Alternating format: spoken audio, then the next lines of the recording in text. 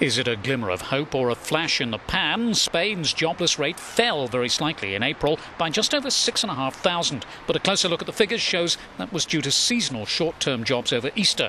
And overall, this was the third worst April ever. Many of those without jobs emigrated to Spain in the boom years, and like this Ecuadorian, see no future there. If this crisis lasts a long time, I don't doubt that I will leave the country. Spain's really beautiful, but you have to look after your family, your children. And if you don't find work, well, you have to go elsewhere.